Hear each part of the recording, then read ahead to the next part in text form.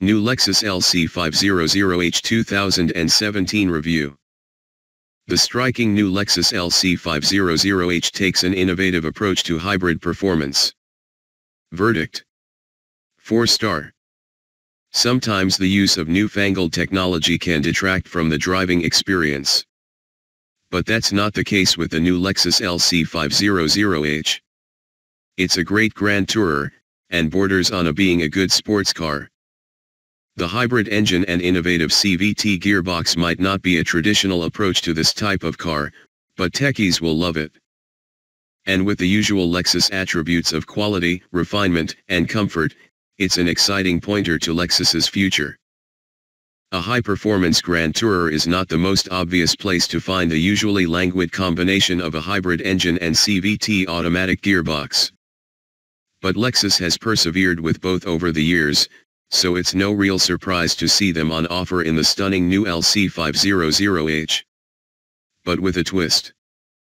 First, let's just drink in what is a design that's sure to turn heads.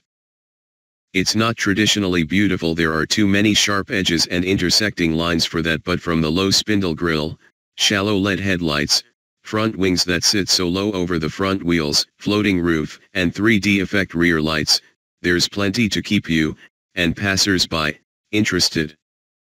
Lexus hasn't really hit the high notes with its sportier models, since the LF supercar in 2010. But there's a determination about the team behind the LC, led by Toyota CEO and Lexus master driver Akio Toyoda, that we haven't seen before. There's a V8 version for the traditionalist, but this hybrid will surprise a few people and keep tech fans happy. It really is very clever. So let's deal with the CVT gearbox and its oft-criticized rubber band feel. Even Lexus folk agree it hasn't been perfect. There are some aspects that I myself as a CVT user wish were different, Kojo Oshima, LC hybrid system engineer, told us. Of course, when it comes to efficiency and allowing an engine to work at its optimum level, a CVT is ideal. It just doesn't sound or feel very nice. So Oshimason and his team have added a 4-speed transmission to the back of the CVT box.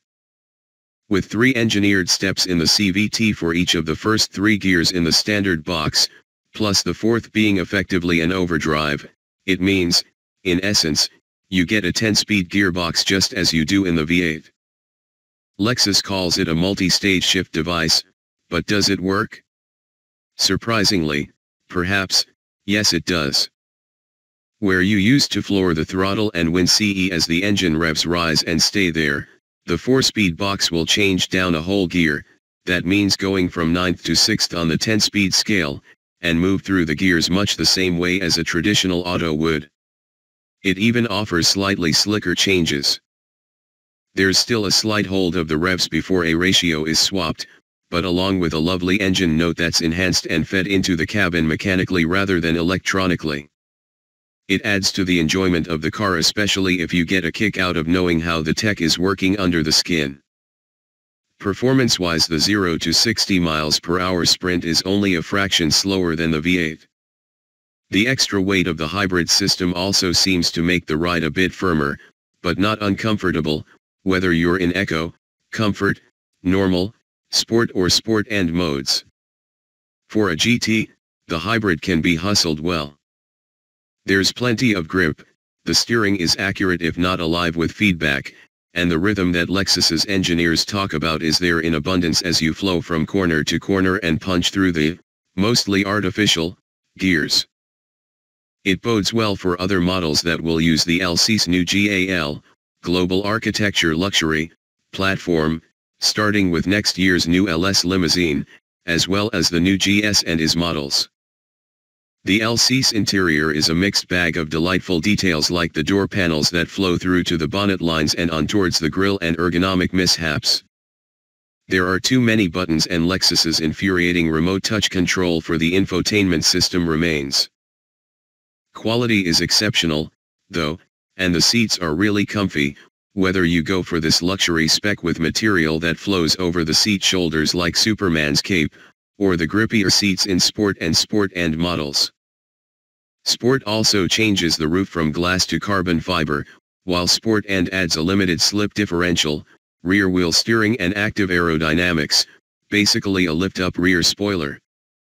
With the car not expected in the UK until next summer, it's tricky to estimate pricing given varying exchange rates, but Lexus expects prices to start from around £80,000. Key specs. Model, Lexus LC 500H Luxury. Price, £80,000, EST.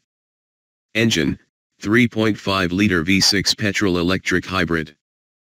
Power, 354 bhp. Transmission, 10-speed CVT automatic, rear-wheel drive. 0 to 60 miles per hour, 4.7 seconds. Top speed, 155 miles per hour. Economy/CO2, 44.0 mpg/149 g/km, EST. Equipment, alloys, keyless go, climate control, sat nav. On sale, summer 2017.